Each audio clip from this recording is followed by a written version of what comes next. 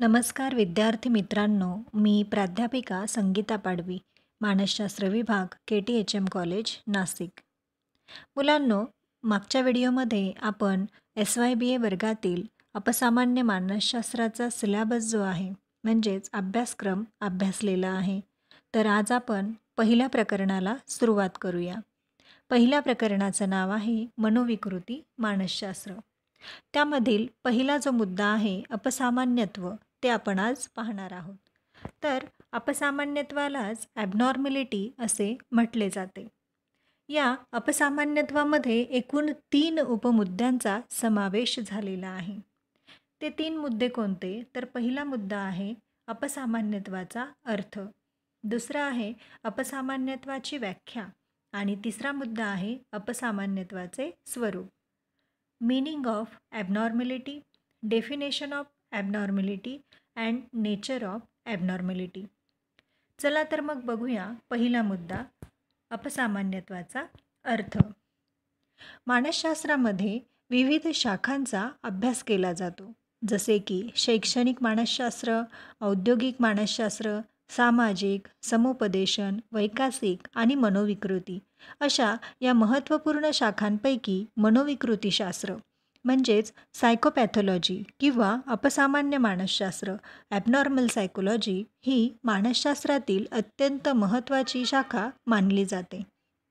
कारण तिचा संबंध अपसामान्य वर्तनाचे आकलन करणे, त्याचे प्रकार अभ्यासणे, त्यावरती उपचार करणे आणि प्रतिबंध यांच्याशी आहे. अपसामान्य मानसशास्त्राचा अभ्यास करत असताना व्यक्तीच्या वर्तनाचा अभ्यास करणे खूप महत्त्वाचे आहे. कारण मानवी वर्तन हे खूपच गुंतागुंतीचे असते. कोणत्या परिस्थितीत व्यक्ती कसे वर्तन करेल हे सांगणे अवघड असते.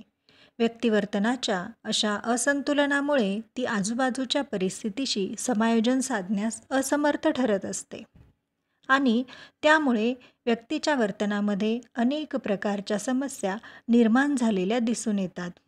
असे समस्यात्मक वर्तन हा अपसामान्य मानसशास्त्राचा अभ्यास विषय आहे. यावरून आपल्याला असे लक्षात येते की व्यक्तिवर्तनावर दुष्परिणाम घडवून आणणारी परिस्थिती, तिचे स्वरूप आणि त्यामध्ये बदल घडण्याची शक्यता यांचा विचार अपसामान्य मानसशास्त्रात केला जातो. व्यक्तीचे वर्तन सामान्य आहे की अपसामान्य हे त्या व्यक्तीच्या आजूबाजूला असणारे वातावरण, सामाजिक परिस्थिती, सामाजिक घटक यानुसार ठरत असते. आपण पाहतो की व्यक्तीला समाजामध्ये वावरत असताना काही सामाजिक नीतिनियमांचे देखील पालन करावे लागते. योग्य त्या जबाबदाऱ्या पार पाडाव्या लागतात आणि सध्या समाजात अनेक प्रकारचे बदल घडून येत आहेत. मग ते बदल कोणकोणते? तर सामाजिक बदल, सांस्कृतिक बदल, आधुनिक बदल. म्हणजेच काय? तर ह्या बदलांबरोबर आधुनिकतेतही बदल होत आहेत. परंतु ही आधुनिकता जशी वाढते आहे तसे मानसिक आजारही डोकेवर काढताना दिसून येत आहे. याचाच अर्थ काय? तर आधुनिकता वाढत असल्यामुळे व्यक्तीला कधीकधी या आधुनिकतेशी समायोजन साधणे कठीण होऊन बसते.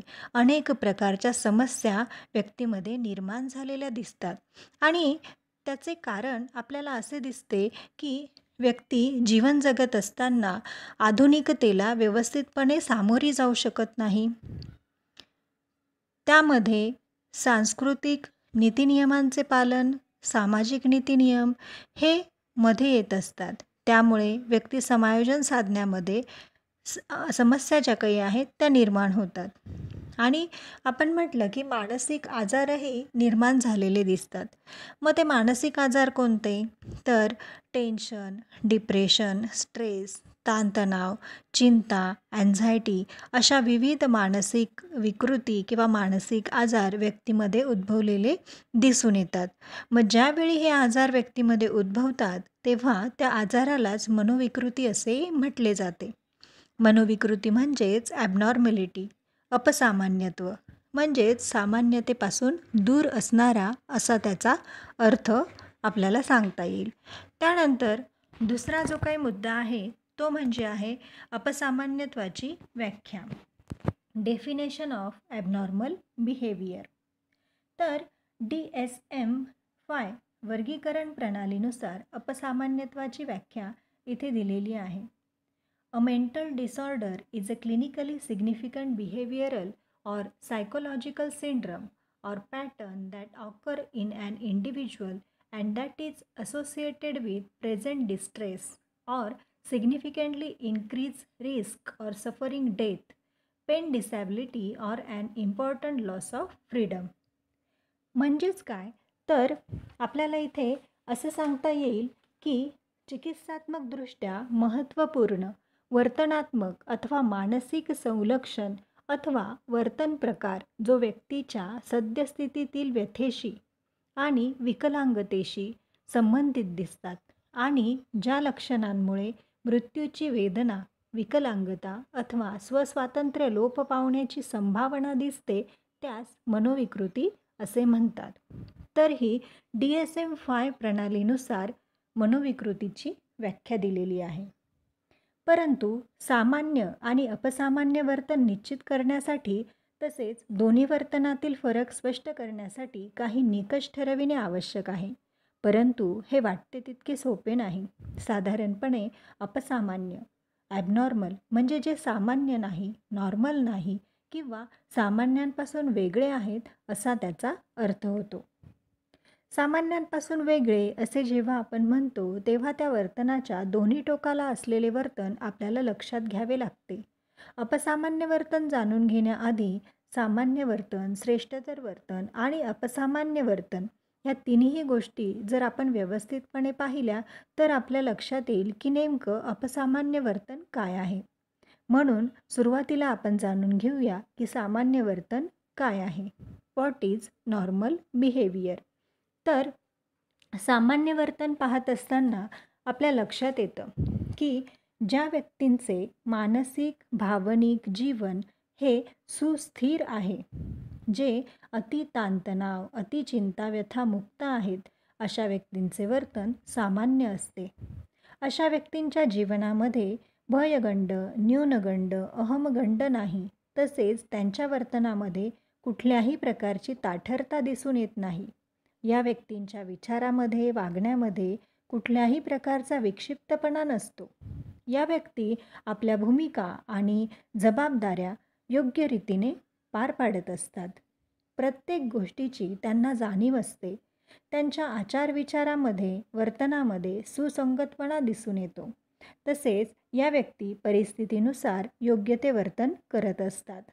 जीवनातील विविध आव्हानांना यशस्वीपणे सामोऱ्या जात असतात. विविध प्रकारची नवनवीन कार्य यशस्वीपणे पार पाडत असतात. जीवनाचा आनंद घेण्याची क्षमता त्यांच्यामध्ये असते. दुःखद कठीण प्रसंगात अल्पकाळ कोलमडून पडल्या तरीसुद्धा पूर्ववत जीवनातील आव्हान पेलण्यास त्या समर्थ असतात. बुद्धिमत्ता आणि विविध क्षमता योग्यतांनी त्या परिपूर्ण दिसतात. अशा व्यक्तीच्या वर्तनाला सामान्य वर्तन म्हणजेच नॉर्मल बिहेवियर असे म्हटले जाते. त्यानंतर दुसरा प्रकार आपल्याला सांगता येईल तो म्हणजे श्रेष्ठतर वर्तन. तर बघा, आपल्या आजूबाजूला समाजामध्ये असेही काही बोटांवर मोजण्या इतके लोक असतात की जे अतिशय प्रखर बुद्धीचे असतात आणि विविध प्रकारच्या क्षमतांच्या, कलाकौशल्यांच्या बाबतीत श्रेष्ठ असतात. त्यांचे व्यक्तिमत्व प्रभावी असते. भावनिक दृष्टिकोनातून ते अत्यंत समतोल आणि स्थिर वाटतात. म्हणजेच ह्या व्यक्ती भावनेच्या भरात कुठलाही निर्णय घाईगडबडीत घेत नाहीत. शांततेने, विचारपूर्वक आपल्या भावना प्रदर्शित करतात. तसेच या व्यक्तींमध्ये विविध कलागुण असतात आणि त्यामुळे अशा व्यक्ती कला, साहित्य, क्रीडा, व्यवसाय आणि सामाजिक जीवनामध्ये आपली छाप पाडत असतात. म्हणजेच आपला प्रभाव त्या इतरांवरती पाडत असतात. त्यांनी केलेले जे कार्य असते, नवनिर्मिती जी केलेली असते, त्यामुळे अशा व्यक्ती समाजाला गौरव मिळवून देतात. मग अशा व्यक्ती कोण? तर उदाहरण द्यायचं झालं तर mother Theresa, Mahatma Gandhi, doctor Babasaheb Ambedkar, Sachin Tendulkar अशा या समाजातील प्रगल्भ आणि यशस्वी व्यक्तींना श्रेष्ठतर व्यक्ती म्हणून ओळखले जाते. त्यानंतर तिसरा वर्तनाचा प्रकार आपल्याला अभ्यासता येईल किंवा सांगता येईल तो म्हणजे अपसामान्य वर्तन. ज्याला आपण म्हणतो ॲबनॉर्मल बिहेवियर. अपसामान्य किंवा मनोविकृत व्यक्तीचे वर्तन हे सामान्य व श्रेष्ठतर व्यक्तींपेक्षा भिन्न दिसते. म्हणून सामान्यांपेक्षा वेगळे, विक्षिप्त, भिन्न अशा वर्तनाला अपसामान्य वर्तन असे म्हटले जाते. आपण पाहतो की आपल्याला जर समूहामध्ये जीवन जगायचं असेल तर समूह जीवन जगत असताना सामाजिक अनुरूपता हा एक महत्त्वाचा घटक असतो. मग आता अनुरूपता म्हणजे नेमकं काय? तर समाजाला अनुरूप असणारे वर्तन व्यक्तीकडून घडून येणे, व्यक्तीने करणे, त्याला अनुरूपता असे आपण म्हणतो. तर या अनुरूपतेच्या आधारे एखादे वर्तन सामान्य किंवा अपसामान्य हे आपल्याला ठरवता येते. परंतु जे वर्तन समाजाला अनुरूप आहे, ज्याला स्वीकृती आहे, ते वर्तन प्रत्येक वेळी सामान्य आहे असे म्हणता येत नाही. एखादे वर्तन सामान्य आहे की अपसामान्य हे ठरविण्याचा महत्त्वाचा निकष म्हणजे व्यक्तीसाठी आणि समूह स्वास्थ्यासाठी विशिष्ट वर्तन अपायकारक आहे का हा आहे. या दृष्टिकोनातून अपसामान्य वर्तन म्हणजे अपसमायोजित वर्तन होय. तर या दृष्टिकोनावर आधारित अशी अपसामान्य वर्तनाची कार्यात्मक व्याख्या कार्सन, बुचर व मिनेका यांनी केलेली आहे. मग ती व्याख्या काय आहे ती आपण पुढे पाहूया. व्यक्ती आणि ती ज्या समाजाची सदस्य आहे तो समाज या दोघांच्या स्वास्थ्याच्या दृष्टीने विरोधी असे वर्तन व्यक्तीकडून सातत्याने व गंभीर प्रमाणात घडत असेल तर ते वर्तन अपसामान्य अथवा विकृत समजले जाते. तर अशा प्रकारे अपसामान्यत्वाच्या आपल्याला 2 व्याख्या इथे सांगता येतील. त्यानंतर पुढचा जो मुद्दा आहे तो म्हणजे अपसामान्यत्वाचे स्वरूप, नेचर ऑफ ॲबनॉर्मॅलिटी. अपसामान्य मानसशास्त्रात मनोविकाराचे वेगवेगळे प्रकार लक्षात घेऊन त्यांचे वर्गीकरण करणे, त्यांच्या निर्मितीस जबाबदार असणाऱ्या कारणांचा वेध घेणे, त्यांच्यावर उपचार करणे, उपचारांच्या प्रभावितेबाबत संशोधन करणे, असे आजार उद्भवू नयेत यासाठी प्रतिबंधात्मक उपाय योजणे, अशा स्वरूपाचे काम चिकित्सालय मानसशास्त्रज्ञ करीत असतात. परिस्थितीनुसार विकृतीची लक्षणे, स्वरूप व प्रकार यात बदल होतात. उपचारांच्या क्षेत्रात संशोधन होऊन उपचारांची नवी तंत्रे विकसित केली जातात. मनोविकारांच्या वर्गीकरण पद्धतीत आता खूप बदल झालेले आहेत. औषधोपचार व मानसोपचार या क्षेत्रात सतत नवीन संशोधनात भर पडत आहे. मग आपण पाहतो की हा जो काही बदल होत असतो, हा बदल समाजामध्ये वेगवेगळ्या प्रकारे जो बदल होतो त्यानुसार होत असतो आणि मग या बदलामुळे व्यक्तीच्या वर्तनातही मोठ्या प्रमाणात बदल झालेला आपल्याला दिसून येतो. व्यक्तीचे वर्तन परिस्थितीनुसार बदलते हे आपण पाहिलेले आहे. तर ह्या होणाऱ्या बदलांमुळेच बहुतेक जणांना आपल्या स्वतःच्या आयुष्यात वर्तनाबाबतच्या समस्या जाणवतात. त्या समस्या कधी स्वतःच्या तर कधी दुसऱ्याच्या वर्तनाशी संबंधित असतात. म्हणून असे समस्यायुक्त वर्तन सुसंगत नसते आणि समाजाच्या दृष्टीनेही ते स्वीकारले जात नाही. समाजातील अनेक व्यक्ती त्यांचे आयुष्य दुःखात, त्रासात, निराशेमध्ये जगत असतात आणि म्हणून त्या व्यक्ती आयुष्यातील मोठ्या आव्हानांना सामोऱ्या जाऊ शकत नाही. म्हणूनच अपसामान्य मानसशास्त्राचा भर अशा प्रकारच्या मानवी समायोजनाच्या समस्यांवर त्यांचे निराकरण करण्यावरती असतो. तर अशा प्रकारे इथे अपसामान्यत्वाचे स्वरूप आपल्याला सांगता येईल. अशा प्रकारे अपसामान्यत्वाचे 3 मुद्दे आपण इथे अभ्यासलेले आहेत. अपसामान्यत्वाचा अर्थ, अपसामान्यत्वाची व्याख्या आणि अपसामान्यत्वाचे स्वरूप. धन्यवाद. थँक्यू.